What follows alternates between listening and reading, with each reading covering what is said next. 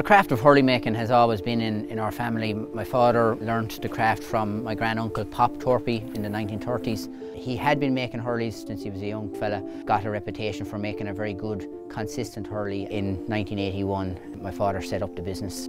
I come from a family of 6 siblings, 5 sisters, and I'm the youngest and the only boy in the family. Whether it was on the farm or whether it was here at the hurley factory, you just rolled up your sleeves and you got it done. My father John played for 36 years, won an All-Ireland Junior medal with Wicklow. Also played quite a lot with our own club, O'Callaghan's Mills, here in East Clare.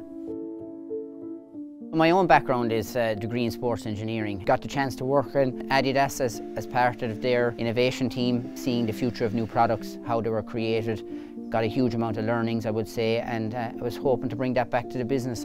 When ash dieback started really impacting our business in 2013, 2014, we had to start looking at something new. We both felt that moving towards bamboo was just a natural evolution. Right from the offset of prototyping stage, we felt we had something that had potential and could replicate what always has been an ash hurley to the player, because at the end of the day, it's not about us, it's about the player. Innovation comes at a cost. We've been supported financially by Bank of Ireland to enable us to create a bamboo hurley. It was a big decision to come back into the business. I'm really delighted I have now. It's taken another lease of life. Hopefully it'll mean that it'll be here long into the future. I have a small daughter at the moment and maybe she might like to craft a hurley into the future, but I won't be putting any pressure on her anyway, that's for sure.